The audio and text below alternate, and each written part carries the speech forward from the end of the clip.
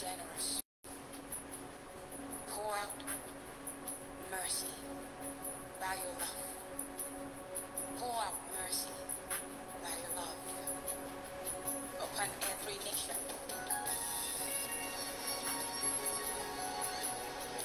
Pour out your mercy, Lord.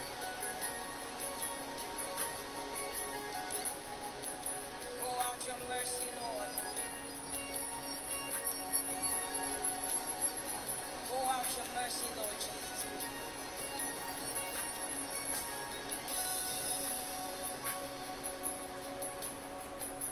Generous love, God. Huge in mercy.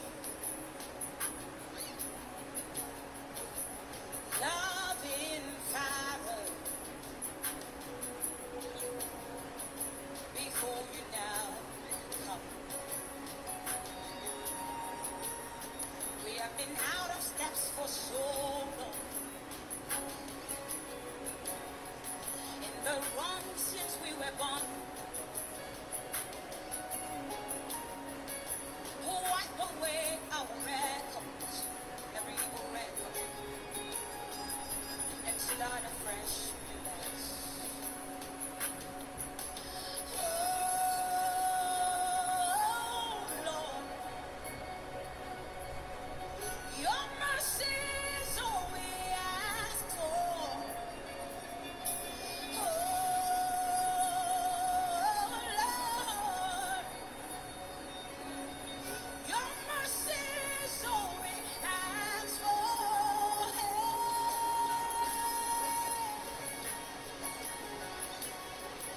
Release your mercy, God.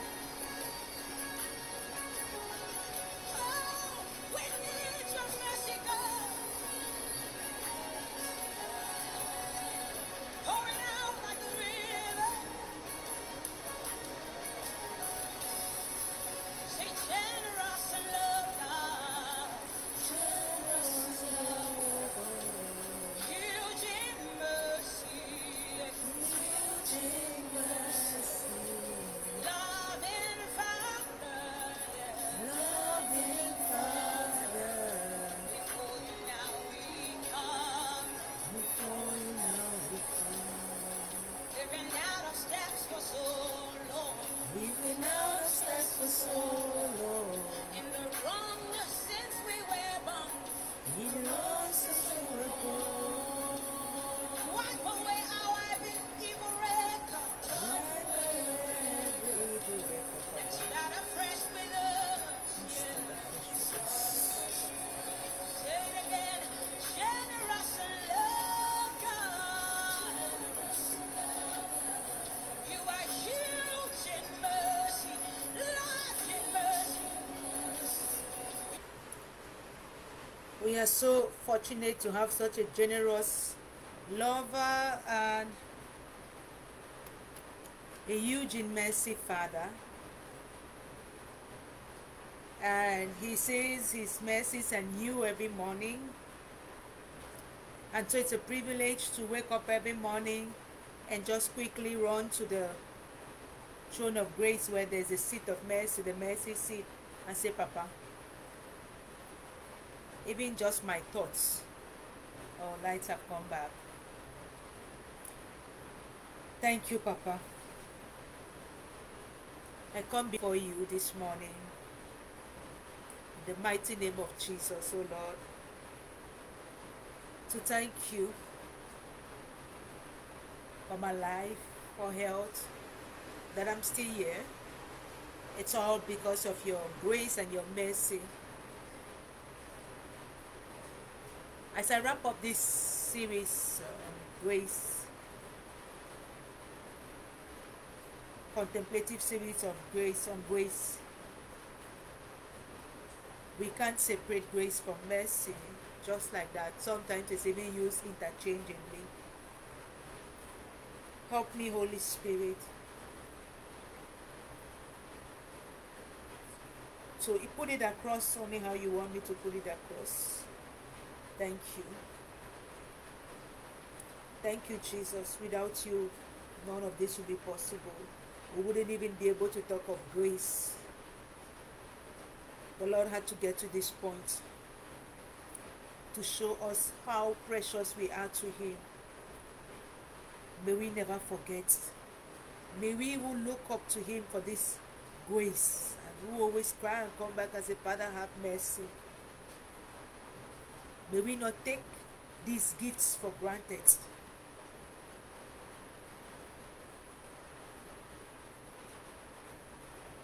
Because He's not going to show mercy on someone who doesn't ask for mercy, who doesn't cry out for mercy. A womb from every indication is so sorry, and with a repentant heart, a broken and contrite heart, you will not despise, O Lord. Continue to draw your children to you, and renew our minds. Help us, Holy Spirit, so that our lives can be transformed and sin might not be attractive and alluring. It's not because grace abounds that we should take this for granted and just live anyhow.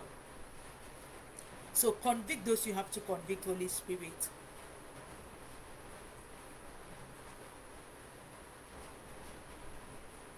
Jesus, you know it all. I thank you for so much. It's in your mighty name that I pray this morning. Amen.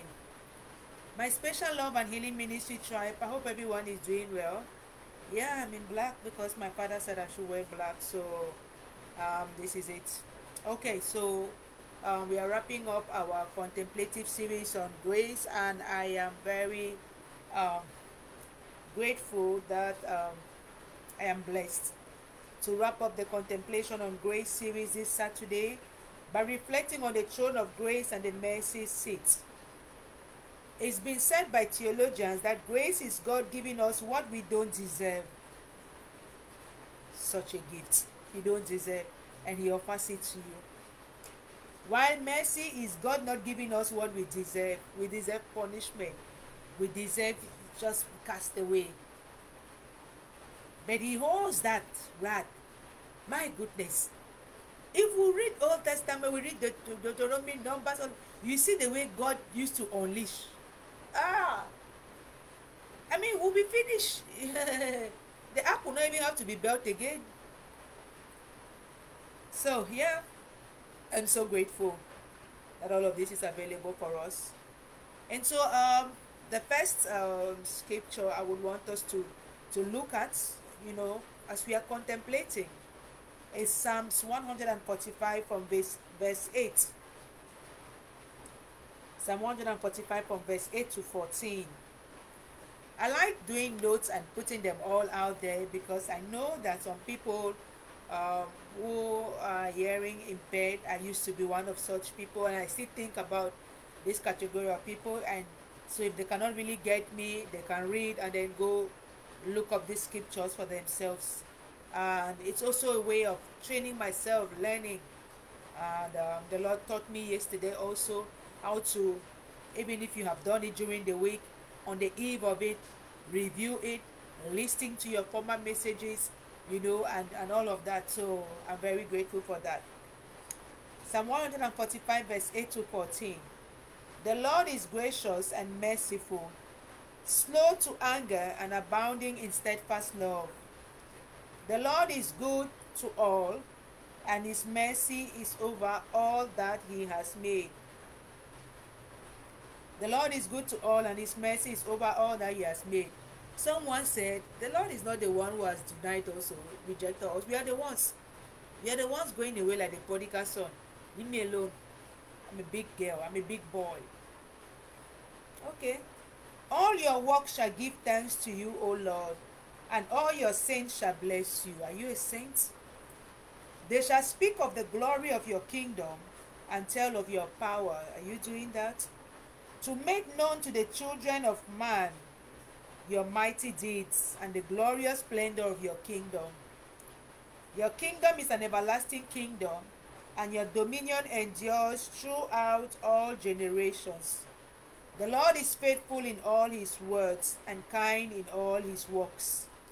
The Lord upholds all who are falling and raises up all who are bowed down. Are you bowed down? Then come to the Lord. Cry out. Let him see you.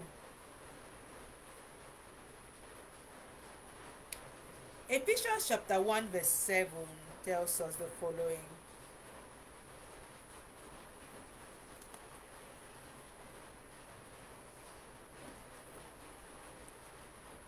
In whom we have redemption through the blood, the forgiveness of sins, according to the riches of his grace.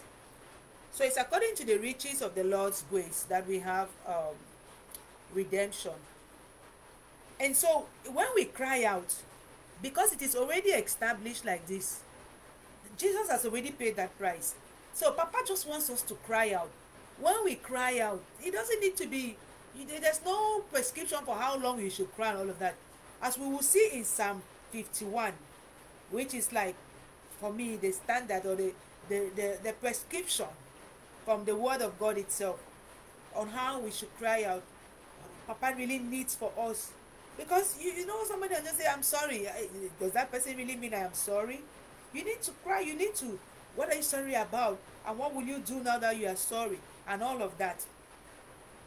So we see how David cried out to the Lord and asked the Lord to create in him a clean heart.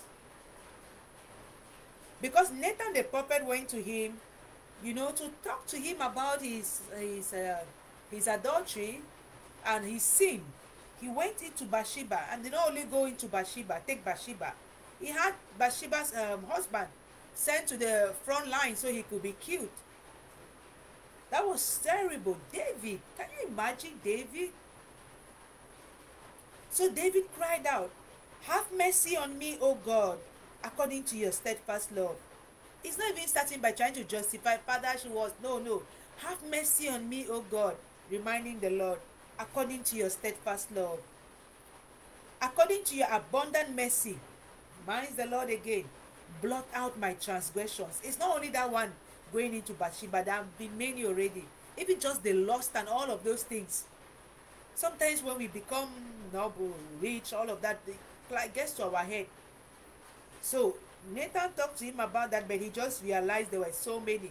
Even his thoughts, his everything, all of that. Wash me thoroughly. Wash me thoroughly from my iniquity and cleanse me from my sin. Now he's focused on that.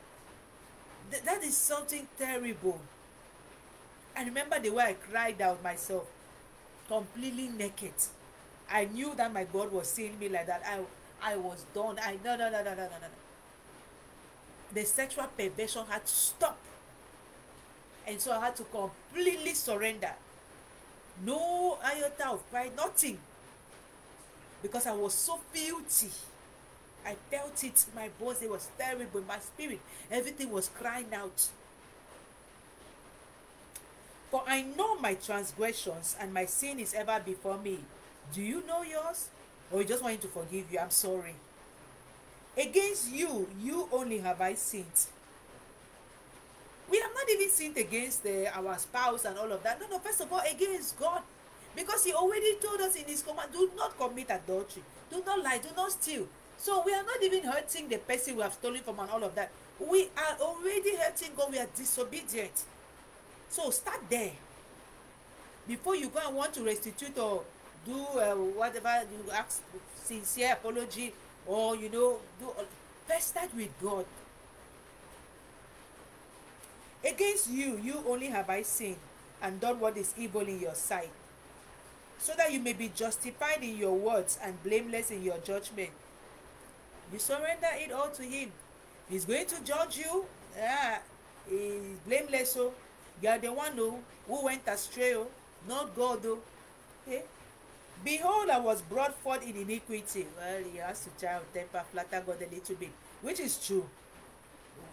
We were all brought forth in iniquity. Some theologians, some people, I don't know where they studied, said David was the child of a concubine. That's why one was easily sent to the bush to take care of the sheep, and we never heard about his mother. Yet we can also look at it from the perspective of we all are products of Adam, and that was sin. So we have the sin nature in us.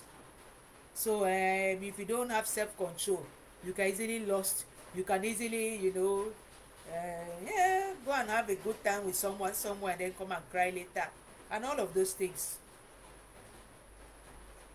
And in sin did my mother conceive me. Behold, you delight in truth, in the inward being, and you teach me wisdom in the sacred heart. Purge me with hyssop, and I shall be clean. Do you know what it means to purge? It's not only just throw hyssop. You use it in Africa, in enema. I don't know about out there, to pump. The child is constipated, or a woman is about to give birth. We do that so that everything can come out that is not clean. So that's also how to purge. Create some running stomach kind of situation, so every filthy thing comes out. And so David says, purge me with hyssop and I shall be clean. Wash me and I shall be whiter than snow. The Lord is not going to do these things physically. The Lord is going to do this spiritually, which is even the better one, because it really is from the inside. So all of that, he changes stories. You give it to him, he takes it away. Let me hear joy and gladness. Let the bones that you have broken rejoice. Hide your face from my sins and blot out all my iniquities. So David has begged Papa. All of them, Papa, I only beg you. Yes, this particular one, yet all of them. And so in verse 10, he promises, he makes a promise, he begs God to give him this other chance. Create in me a clean heart, O God, and renew a right spirit within me.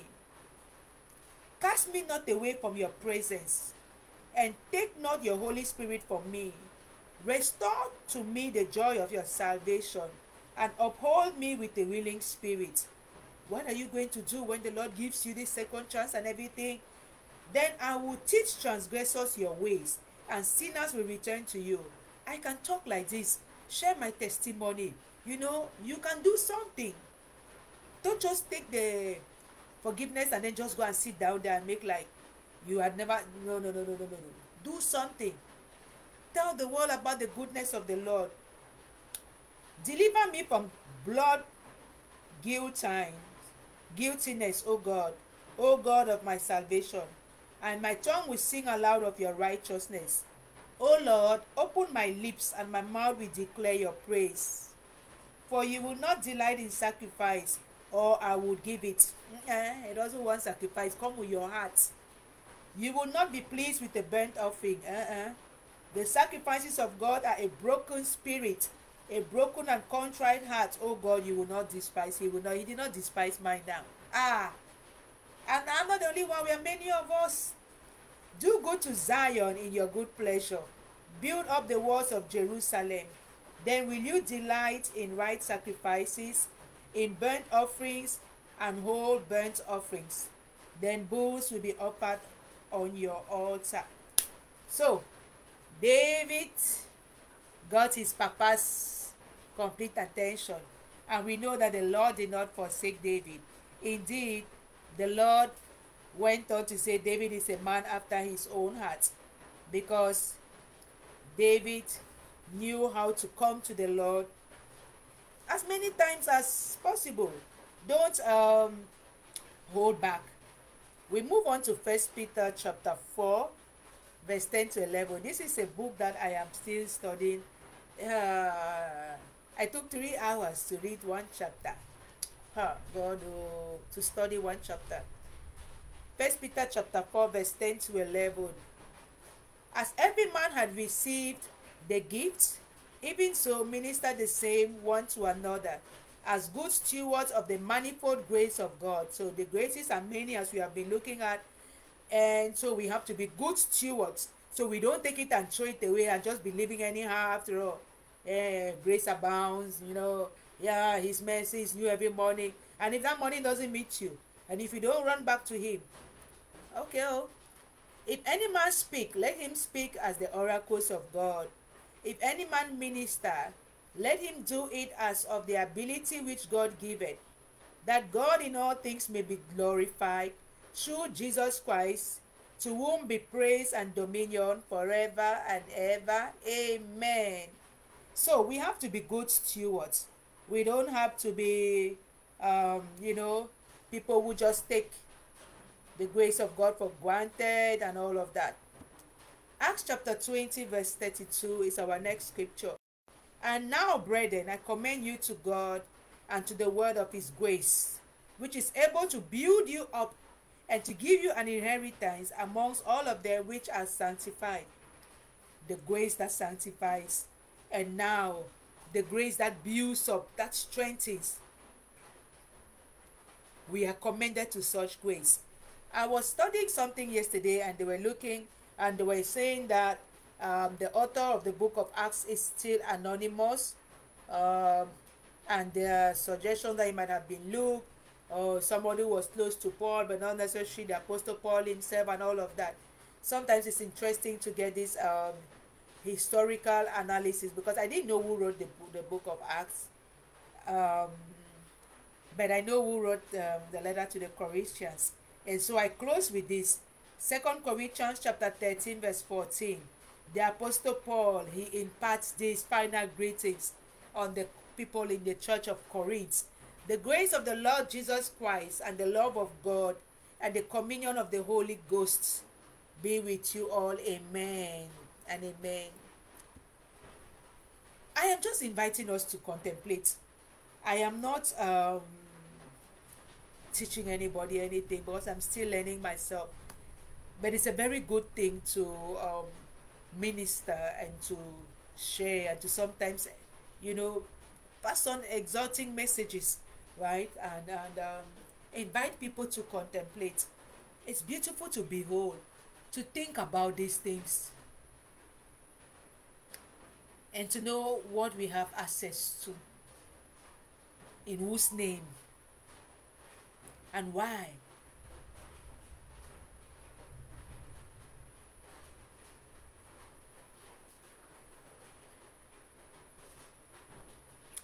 When I think of the goodness of Jesus and all he has done for me, my very soul will shout hallelujah. Thank you, Lord, for saving me. Our Father who art in heaven, hallowed, hallowed be thy name. There is no repentance in the grave.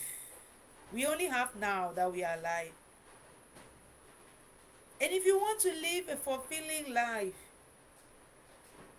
I try to do it without full commitment to my God, and it did not work out. Because we might see people and think, oh, they have it all put together. They are living their best life, their high life, and all of that. But we are not inside their spirit, their hearts, to know how many people cry on their pillows at night, how many people toast, and how many people cannot even sleep. That's why people go to nightclubs every day, because they cannot sleep, they cannot even stand in their rooms.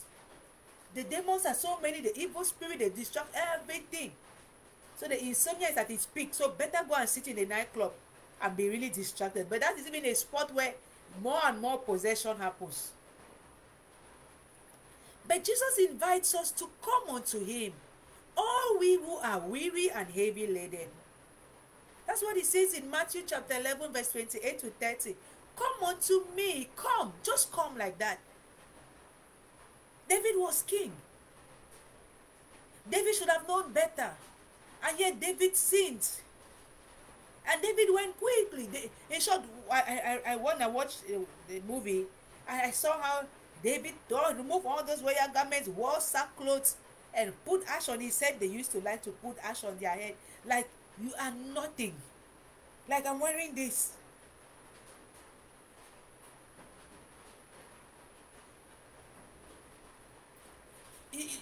Pastor Victoria Reza was ministering at, I think it was maybe in June in America,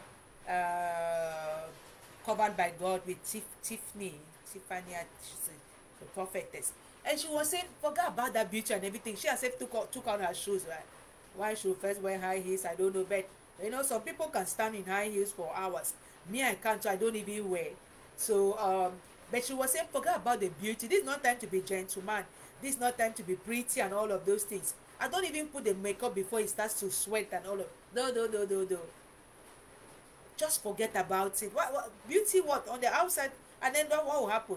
Sometimes people take hours and makeup and use filters and all of those things. When they see me, you know, there's a picture my sister took of us in the village, and I looked at myself. That wasn't me, and I've not posted that picture. So I asked her that, why did you use the filter? She said it's the what is morning camera, but she uses like, who are we hiding from? Ourselves, from God? Who? The world?